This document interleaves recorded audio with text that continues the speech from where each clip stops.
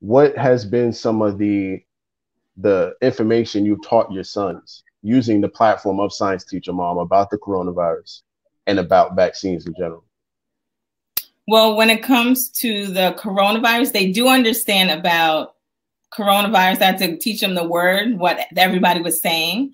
And then that it does make you sick. And this is why there's certain things that we can't do. So in the very beginning, they were like, because they used to go to like music classes and the park started to close. And so just being able to explain to them, but I still wanted to make sure that they still had their joy within them without being like super sad.